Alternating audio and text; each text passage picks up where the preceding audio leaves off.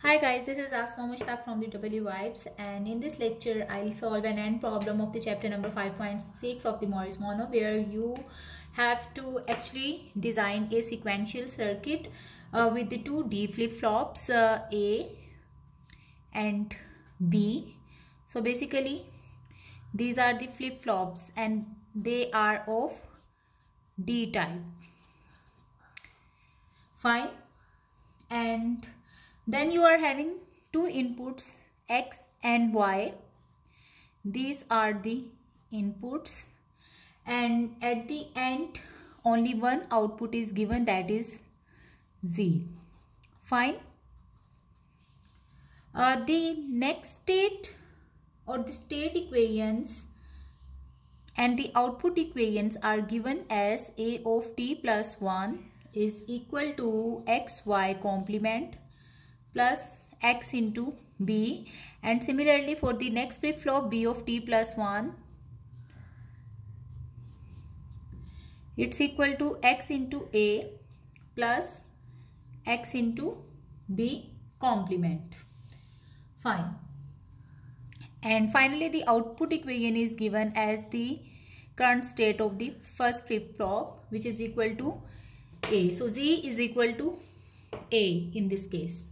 Fine. The first part is to design or to draw the logic diagram of this circuitry. Alright. So let's start it. We need two flip-flops for that. That will be marked. I'll draw it on the other page or on a new page. Okay.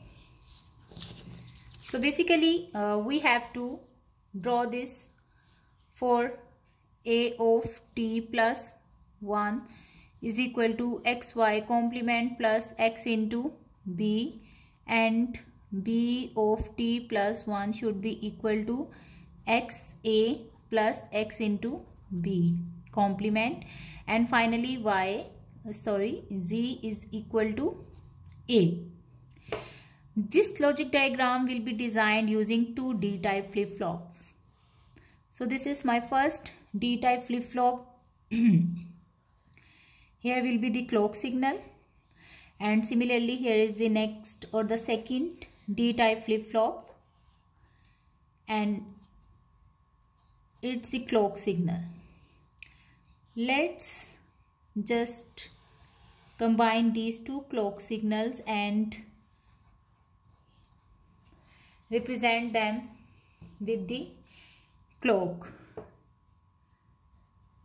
Okay, the output of this flip-flop is marked as A and the output of this flip-flop is marked as B. And A of t plus 1 or the next state of this flip-flop can be determined by taking the AND of x and y complement. So let's say there is the input x and here is the input y, and we have inverted it, and we will take the AND of x and y complement. Similarly here is the input x. I will take x from here, and then I need to take b as the input, so which is the output of the second flip-flop. It will go like that, and we need to take or we need to AND these two values. Fine.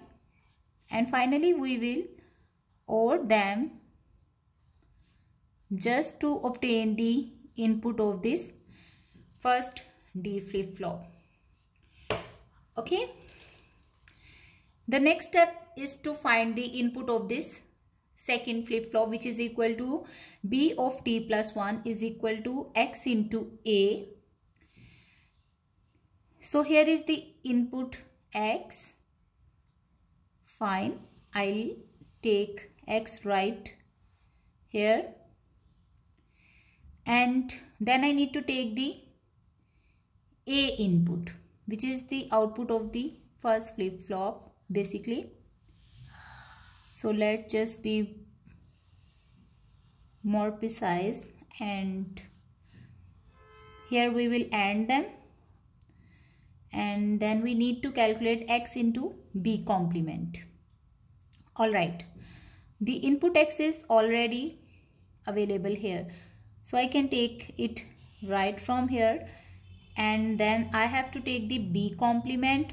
You know that the D flip-flop can produce D or B bar as well, so we will take it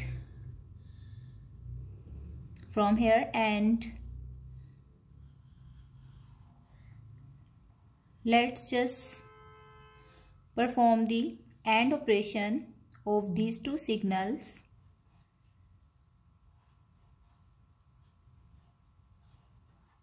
And finally OR them for generating the input of this second flip-flop. Okay, and in the last you can see the output equation where the Z is the output is equal to A, so I can mark it like that. This is the first step or the first requirement of this question, and the part A is solved. Here is the logic diagram of this particular sequential circuit. The next step is to construct the state table for that. Okay, so this is the state table where first of all we have written the present state. Since two flip-flops or D-type flip-flops are present here whose output were A and B, that's why I have written A and B. These are the present states in the state table. Fine, so I will mark it as PS. Then these are the inputs. Then in the state table we will have the values of the next state variables. So next states are represented as A of t plus 1 and B of t plus 1, and finally you can see it's the output Z. As mentioned previously,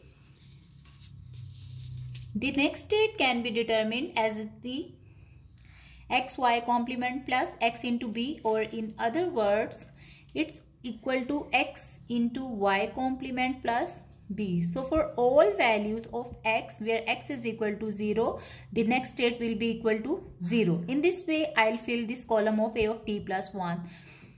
Okay, and similarly for B of t plus 1 I can simplify it as A plus B complement. So for all values of X where X is equal to 0, the next state variable will be 0. Fine. So considering this phenomena, you can see here X is equal to 0. That's why we will have 0, 0 and 0, 0 right here. Fine. By taking this approach, we can fill the columns A of t plus 1 quickly, and also another information is Z was equal to A. So whatever the value of A is right here will be assigned to Z. So in this way you can see clearly I have filled the columns of the state tables where the next states are given as. Fine. And similarly the output function has been represented, or it's equal to the A. Alright, once you are having the state table, it's very easy to draw the state diagram from this, and I'll try to adjust to draw this state diagram right away or right here. Since there are two flip-flops, so there are 4 possible states for this particular circuit. That could be 0, 0, 0, 1, 1, 0 and 1, 1. Okay, now starting with the present states, when we are in the 0, 0 states and the input is X is equal to 0 and Y is equal to 0, we are moving into the next state of 0, 0 again and getting the corresponding output equal to 0. So it is actually returning to itself. Fine. 0 0 with the input 0 0 and output is equal to 0. Similarly, when we are again in the 0 0 state and input is 0 1, it's again looping back. So we will write the next input which is equal to 0 1 and backslash output is equal to 0 for the same state. Similarly, when we are in the 0 0 state and input is 1 0, we are going into 1 1 state. From 0 0 we are going into 1 1 state for the input 1 0, for the input 1 0 and giving us the output equal to 0. Then last, when we are again in the 0 0 state and input is 1 1, we are going into the 0 1 state. So we are going into the 0 1 state for the input 1 1 and giving us the output equal to 0. Okay, in this way we have drawn so far 4 paths where the 2 paths are repeated or returning to the initial state, which is the reset state. Fine. Now moving to the next state, which is the 0 1 state. Being in the 0 1 state, we are going into the 0 0 state for the input 0 0. So being in the 0 1 state, we are going into the 0 0 state for the input 0 0 and the corresponding output 0. Then being in the 0 1 state, we are again going to the 0 0 state for the input 0 1. So for the 0 1, we are again going to the 0 0 the reset state and the output is 0. Then when we are in the 0 1 state, we are moving into 1 0 state. So being in the 0 1 state, we are going to the 1 0 state for the input 1 0, giving us the output equal to 0. And last, when you are in the 0 1 state, you are going again into 1 0 state for the input 1 1 and output is equal to 0. So for the input 1 1 and output is equal to 0. In this way, or using the shape topology, we can draw the state diagram for it. I'll show you the finalized form of the state diagram. So you can see here is the finalized form of the state diagram that I have drawn using the same information that was present in the state table. If you have any question, you can drop your questions in the comment section. Thank you for watching.